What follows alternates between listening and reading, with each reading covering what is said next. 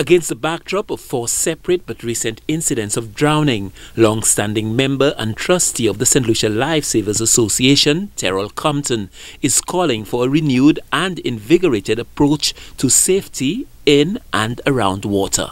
I think a lot has to be done. As we know, we've heard of many drownings of late, sadly.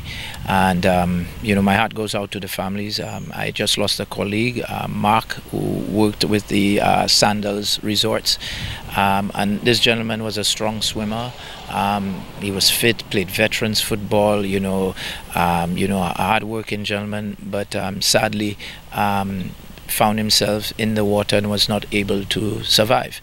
So condolences to the family. And I say that because it shows that even persons who can swim can actually find themselves in trouble. Compton, who serves as the water sports manager for Sandals Grand, says many of the drownings are avoidable by simple adherence to well-established guidelines. If we look at the, Swim to Save a Life program, these programs are dedicated to schools where you don't need the use of water.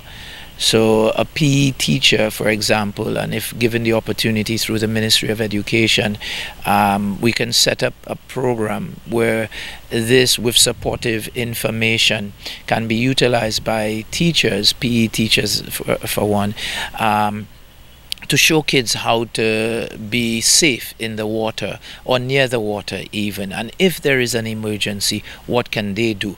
Then we need to lobby with the government to have erected on our beaches equipment, for example, a shepherd's hook.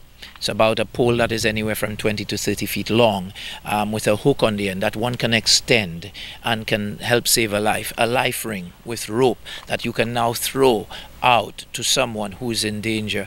Though you may not have the lifeguards on the beaches yet, and this has been talks that we've had in the past and we're still going to continue to have, at least the apparatus is there. Then PSAs can go out, public service announcements on how to use these things. With persons like yourself giving us the support that we need, Stanley, I believe that it is possible to get the message out there to the general populace, and therefore persons who frequent the beach or the rivers, can have a means of saving one's life. Not for the first time, the St. Lucia Lifesavers Association is calling on civic groups, government agencies and the media to partner with it in the effort to educate the public and to equip particularly the more popular beaches with rescue devices that could result in saving lives. Stanley Lucian for the HCS News Force.